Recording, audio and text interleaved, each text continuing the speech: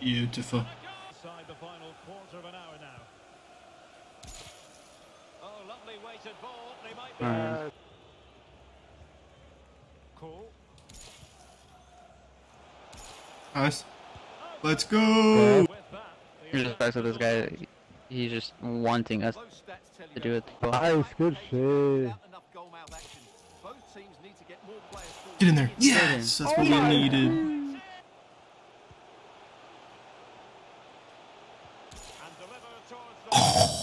Yes.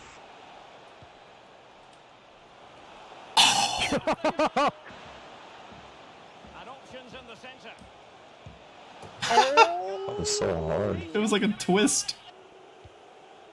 Sweet. Bad. I shouldn't have really came as far, but whatever. That's supposed to be a ball roll. That's it. Got good long shots. You just hit iron, I guess.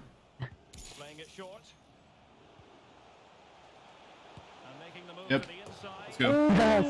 Yes. Well, as you can see, this is a great bit of skill. He hits it perfectly, doesn't he? That's a brilliant strike. Oh, the curve. After this setback. And a shot from somewhere. Let's go. Bottom of the crossbar. Can you see that in hypermotion, please? Because that struck so sweetly. He really does surprise everybody Kiss. here, not least the keeper. Wow. Wow. Yeah. Ooh, yeah, look close up. Ooh, nice, nice. Did he get it? Let's go. Give me that. Absolute dagger. Watch this again.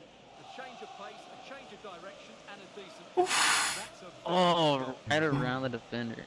I did like 3 combo move right there. What's going on, guys? This is Lesky, and in today's video, I'm going to be showing you guys this max height, max weight Playmaker build that you're mostly going to be using in the cam position. Similar to the most recent build I posted on my channel, that 5'4" winger build, I was mostly using that build as a cam, and same for this. You're going to be using it in the cam position, even though we're listed as a right mid. I just think for a big build like this, playing as a cam, the right mid position is actually better than the actual cam position, and that's mostly because they have better physical attributes, and we'll get into that more once we get to the skill tree. So we're max height, max weight, and preferred foot's really up to you. Let's take a look at the perks. For the first perk on this build, I decided to go for skill dribbler. I think the dribbling stat on this build is 88, I believe, or around there. So with skill dribbler on, I'm assuming it'll upgrade the dribbling stat +5 or +10. So if it does that, it'll probably be like mid 90s, high 90s when it comes to the dribbling stat. And that's very clutch for a Playmaker build. We're going to be in tight situations, and especially since we're so big, having very good dribbling is nice, and the dribbling feels amazing. I haven't tried the build without skill dribbler, but you could if you want, if you don't think you need the extra dribbling stat, and you could put like another perk on. I'll tell you guys towards the end of this perk section what other perks you could use on this build. The second perk that I always use on this build, I always kept skill dribbler and threaded pass. This is just good for through balls over the top, makes your through balls way better, increases your vision. We have pretty high vision on this build, but it just makes your vision even better, which makes your through balls more accurate, grants you the 5-star weak foot when you're making through ball passes, gives you the flare trait, and then most importantly, it gives you that swerve trait, which will add a lot more bend and curve to your passes, and it can like avoid defenders and lead your attacker perfectly. The swerve trait is very underrated in FIFA. So I have threaded pass. Again, you can switch that up if you want like precision pass, if your team doesn't do very many through balls over the top. Active first touch could be a good option. The third perk, I decided to go for light passes. I really like this perk when I'm playing in a Playmaker position, feeding my strikers over the top, especially if the strikers don't have like insane ball control. It is very nice. It'll kind of just stick to their feet, and they'll be able to control the ball a lot better, and it can lead to a lot more assists. And as I said in other videos, I think it could even help on like their one-time shots when you're like crossing it to them, or they're like hitting a shot off like a through ball. It could even help with that, but I'm not too sure about that. So some other options you could do. I use this build a lot with the chase down perk, just messing around, and it was actually pretty good. Being 6'7", the defensive stats are pretty decent. So with chase down, every time your team loses the ball, you can like press high up on the field and maybe get a lot of steals, which can lead to like good offensive scenarios for your team. Distance shooter could be good, but you definitely don't need it. The distance shots are already really good. Active first touch, as I already said. Tireless runner, maybe. Precision pass. First time shot could be good. Poacher as well. There's really a lot of options. But I think that's really about it. Physical strength could be good too. But I think this build already has like 95 strength.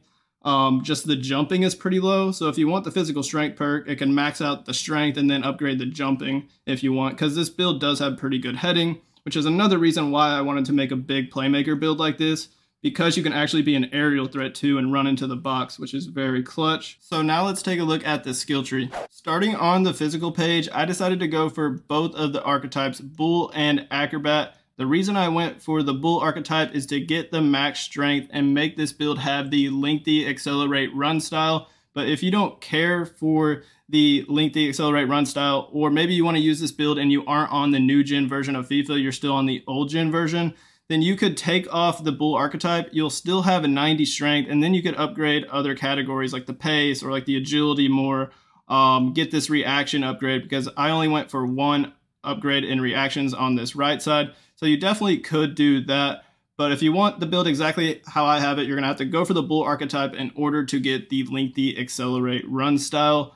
And then on the right side, I went all the way down to the Acrobat, mostly for stamina, but we also get some jumping upgrades. And then I got this +4 reactions for 2 skill points. Like I said, the jumping is pretty low. So if you want to go for the physical strength perk, you could to upgrade the jumping and the strength more. But I don't think it's necessary for a cam. Maybe if you were like a striker or playing up top as like a center forward or something, then it would be more important. But as a cam, 73 jumping is fine, especially because we are 6'7". Onto the defending page, where I don't have any upgrades, but I did mention that the defensive stats on this build as a tall right mid are actually very decent. If you look at them, the base stats are 64 interceptions, 73 defensive awareness, 70 stand tackle, and 67 slide tackle. So that's why I mentioned you could even use this build as like a box-to-box midfielder, and it could work quite well because the defensive stats are really not too bad. And if you wanted to, like if you wanted to take off that Bull archetype, you could use some of those skill points to upgrade defense. That could be a good idea. So since this build has 95 strength, in order to get the lengthy accelerate, we need 14 more strength than agility on this build. So 95 minus 80 is 15. So that meets the mark to get lengthy on this build. And then 80 agility for a 6'7" build is really not too bad at all. If we wanted to max out the agility, we would have to get this +2 and it would be 82. You're probably not going to notice much of a difference. And then once you do that, you won't be lengthy. So that's why I have this build like it is. 80 agility really doesn't feel like you have 80 agility, especially if you utilize some of those 5-star skill moves or 4-star skill moves that are very good.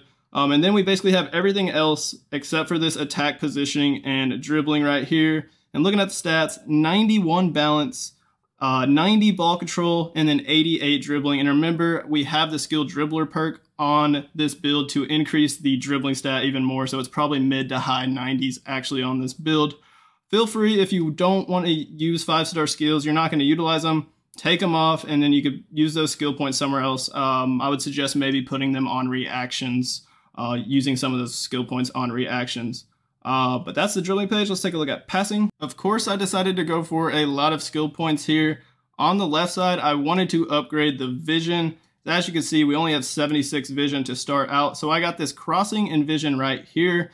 And then you're just going to go straight down to get both of these curves and then get this curve at the bottom left. So we'll have 85 curve on this build, and this will help for your shots, doing like finesse shots, outside the foot shots, and all types of passes. I really like upgrading curves this year. And then on the right, we're mostly focusing on upgrading the short passing, long passing, and then the vision a bit. So we have 89 vision, 88 crossing, 87 long pass, 87 short pass, and 85 curve. The reason we have such good of crossing is we only went for like a +2 upgrade. We're a right mid, so the crossing is already pretty good. So that's kind of just an upside of being a right mid, I guess.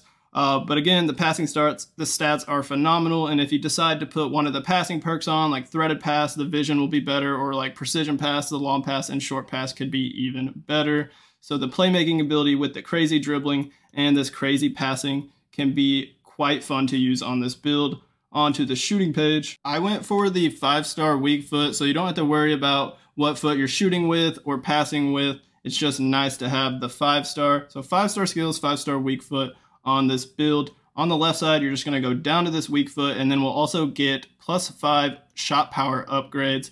And then on the right, make sure to get these heading upgrades. This will upgrade our heading to 89, being 6'7". Like I said, this build is actually pretty good with headers.